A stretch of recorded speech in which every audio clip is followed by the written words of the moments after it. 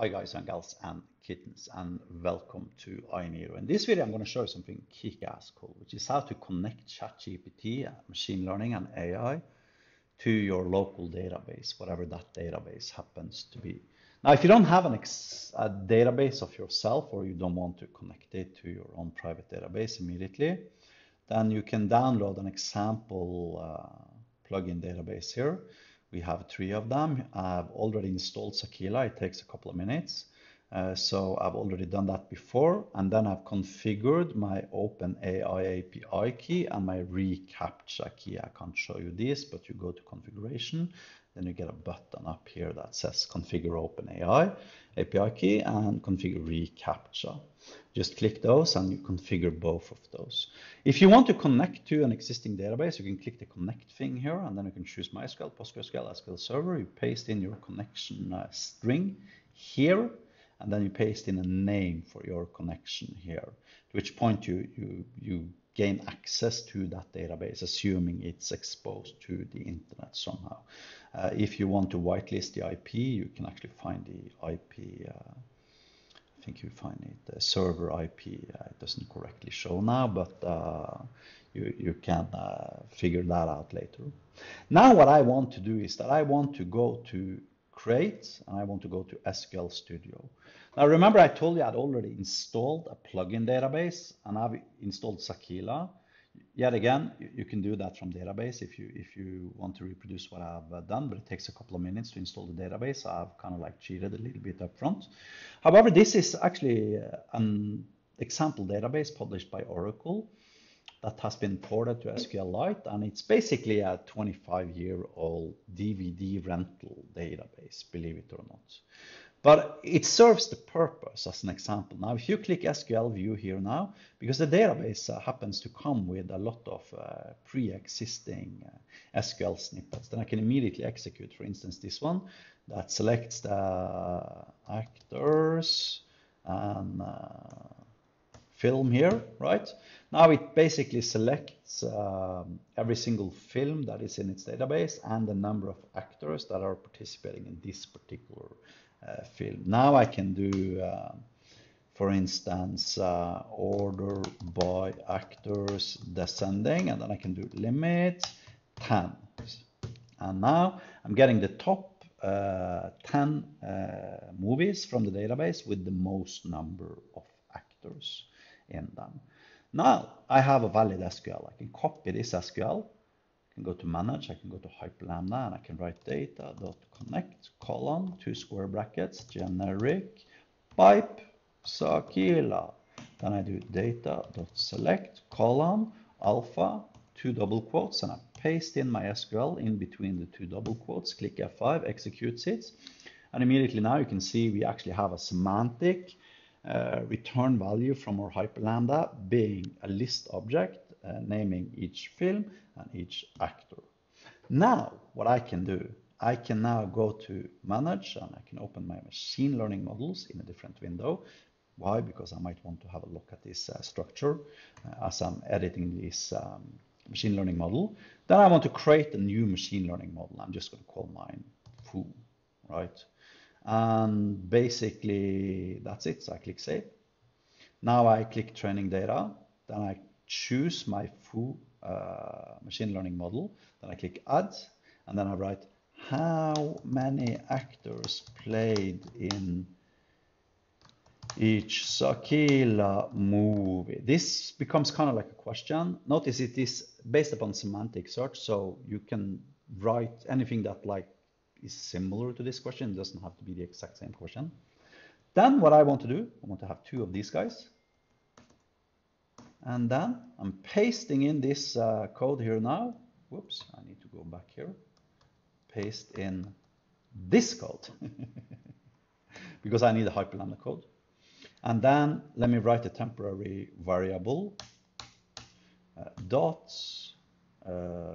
result for each colon x colon at data.select / asterisk. There's going to be an article associated with this YouTube video, or you can copy and paste the code. And character return 3 spaces till set value colon x colon at dot result 1 2 3 4 5 6 7 8 9 strings dot concat 1 2 3 4 5 6 7 8 9 10 11 12 get value. I should probably have a colon behind result here, otherwise I might get a null result. At dot result, and then let me just copy these spaces, and then let me see here, film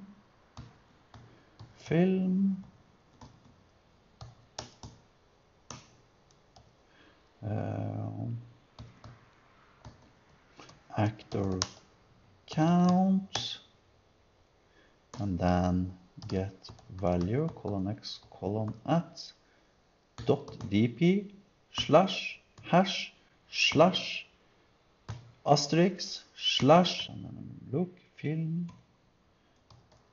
like this,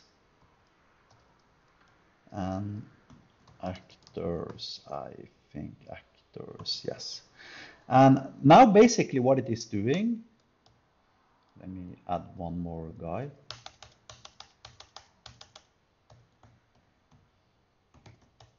Basically what it's doing is constructing a string, right?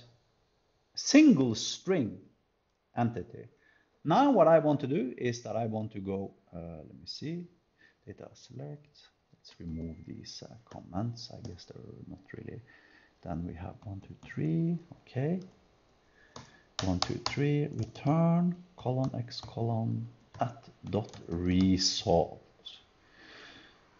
Now what it's basically doing is that it's returning every single film with the name of the film and the number of actors that played in that particular film. What I can do now is to save this guy, and then I can go to my models, and then I just click vectorize, and I have one training snippet or two, which I am now vectorizing, and I can now start asking my model questions. Now if you go to manage and you go to hyperlambda, and then you load snippets, and then you write context, because we might want to test out our context first, right? And then you write in a prompt, who played in what movie, question mark.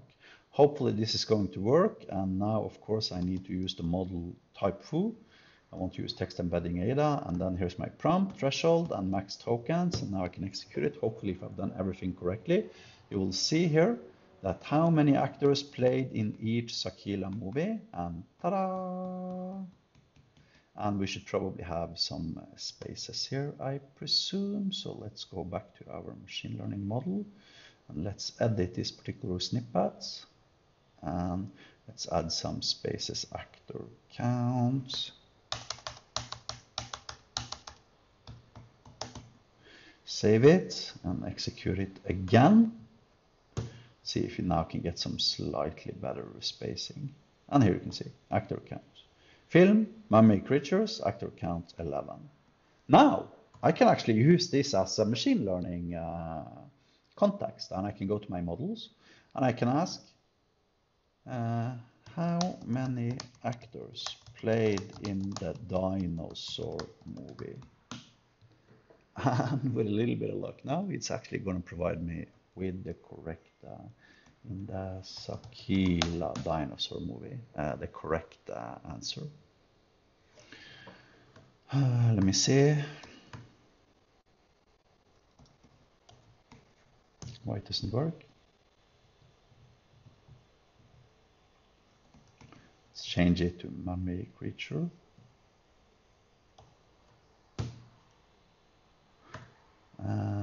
Let's try again. Obviously, it needs to actually know the answer to the question. And ta-da, there we are.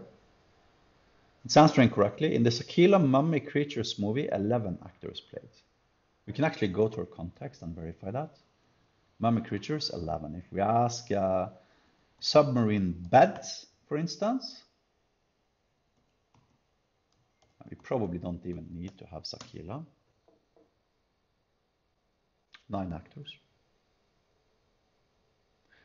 So what I've done now is that I've created a hyperlambda snippet that is being semantically matched towards my question, this being my question, right?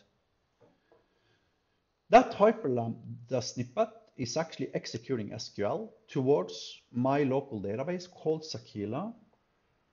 And it can be any arbitrary SQL, and then it's constructing a string out of my SQL, important. Then it's returning that to the caller.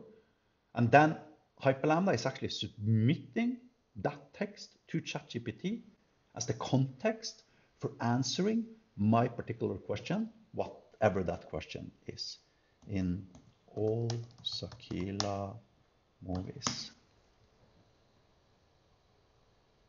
And of course, my SQL can be anything, my database can be anything, and my question can be anything. And here it's actually correctly adding up the number of actors too in total. Of course, some of these actors were overlapping, but that doesn't matter. The point is, it's actually dynamically reaching into my database, fetching data from my database and sending it to ChatGPT. That is pretty kick-ass if you ask me. Thank you for watching. Have a nice day.